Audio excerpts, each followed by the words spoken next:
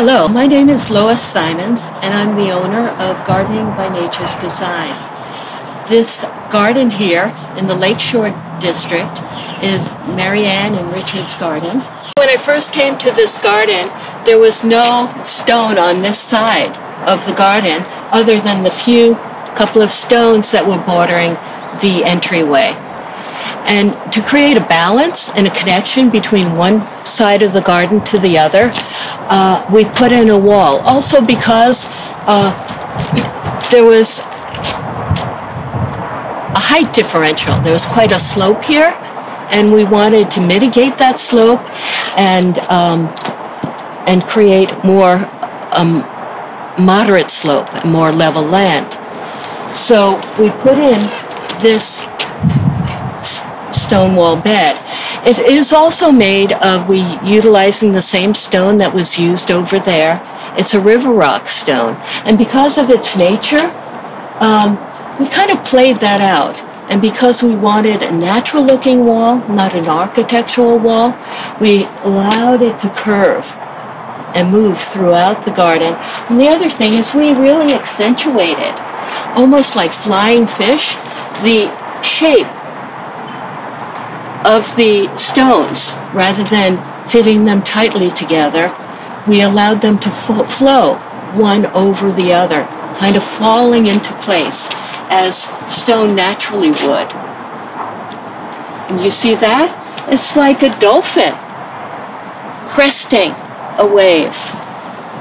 There were several coffee berries here, and this here is a coffee berry. It had just maybe half a dozen leaves on it. It was pretty paltry. Once again, we did these with the soil test, and we amended the soil. And as you can see, it has recovered and is flourishing. The same is true of the other coffee berries. This was really sparse and meager, and they were yellow. So I just want to point out, and you can see there's lots of bees and wasps in this garden. Marianne has noticed how much more life there is in this garden, how many more birds are visiting this garden, insects, and I will show you later we've had butterflies, and so it's not static, it's a dynamic ecosystem here that we're beginning to create. Perhaps just the beginnings, the basics of it, but it does have enough coherence to bring in wildlife, raccoons, deer, squirrels, and the things, the pollinators. This is, I mentioned the sunset manzanita or arctocephalus before. This is it at a further stage. We have flowering plants in front of the wall. This is the penstemon, Heterophilus margarita BOP, and it borders both sides of the walkway. You'll notice here are the stakes that we used to protect initially plants from the deer. And we kept these here because we are also protecting this particular one from dogs. This is a buckwheat, and here is a monkey flower. I use the Mimulus or Diplochus aurantiacus varieties. This is the changeling, one of my favorites.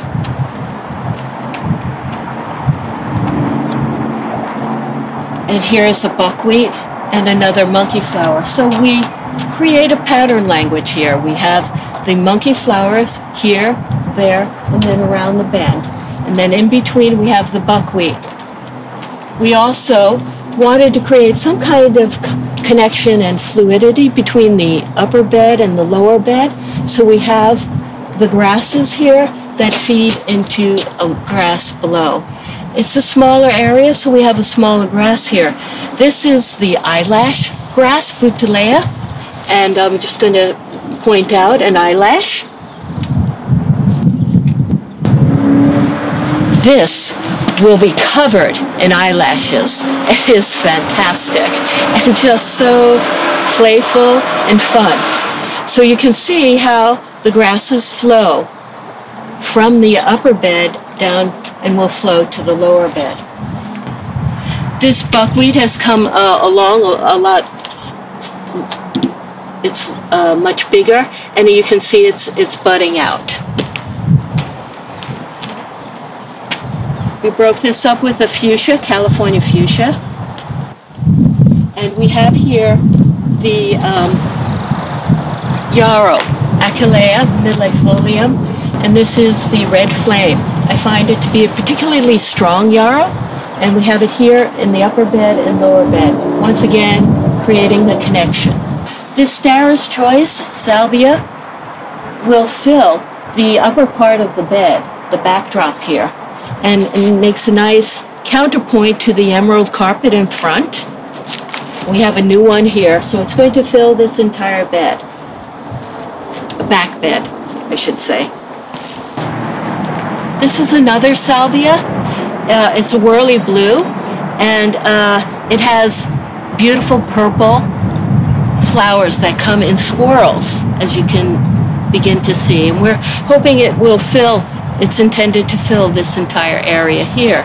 Behind it is an Arctostaphylos, and you can see from just the few Arctostaphylos that I have pointed out, these manzanitas are very diverse.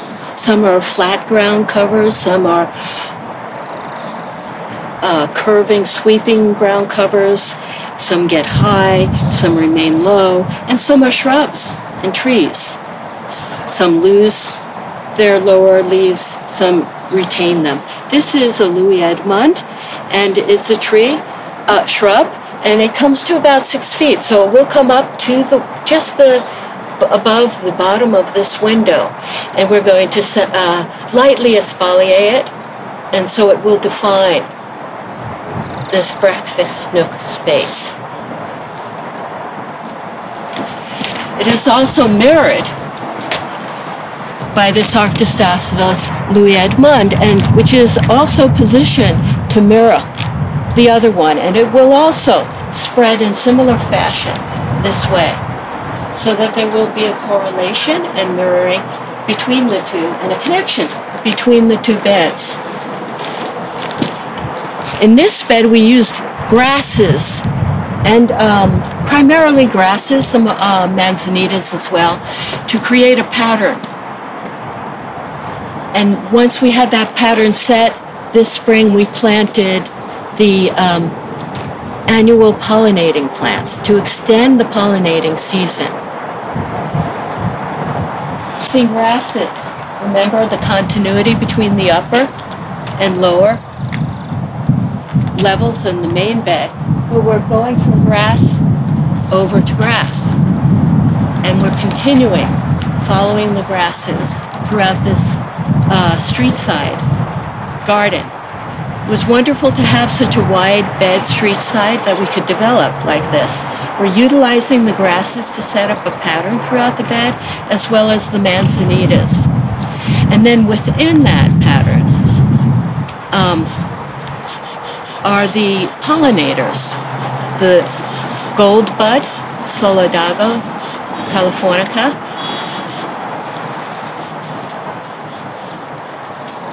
tidy tips, Armeria,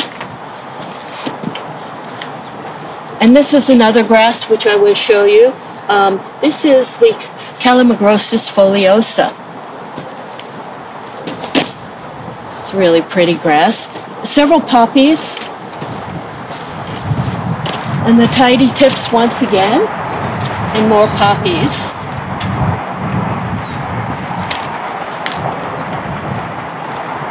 And here we come upon the California fescue that is in the main bed, along with the carrots that are in the main bed. And right before this grass, on either side of it, is the milkweed. And that attracts the caterpillar for the monarch butterfly. So I planted the milkweed closely together. There are 3 of them. And so I have discovered with the milkweed, in terms of drawing the caterpillars and the butterflies, that it's best to plant them together, close together rather than one here and one very far apart, and that it has been much more successful in drawing in the caterpillars. And it was wonderful watching them crawl throughout the garden, but what it made me realize is that while they feed on the milkweed, they don't cocoon on the milkweed. And it's just as important not simply to provide milkweed for the caterpillars, but to provide plants for the cocoon, for the caterpillar to cocoon.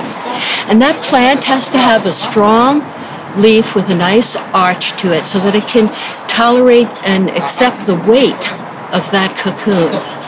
And so the coffee berries are a good example of that.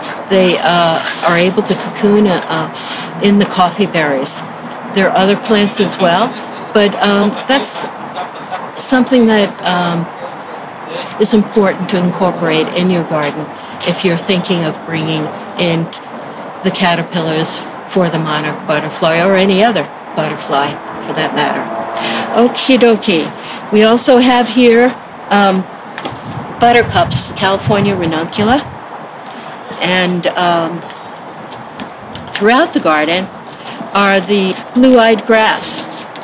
You see it in the backdrop here and stuff, and we're allowing it to be slightly wild, and then we will thin it out. And as we've done before, we've potted a great deal of them and give them to people for restoration or for their own gardens. We have the coyote bush pigeon point here, and we continue it in the street side, once again uniting the beds. And here we have the Calamagrostis foliosa, a little more mature and stuff with this seedling to give you a sense of its form. So it was really important, this second stage of planting, to extend the pollinator plants for pollinators to be able to come and make use of this garden. So we're extending the season, and it's been a joy to do so.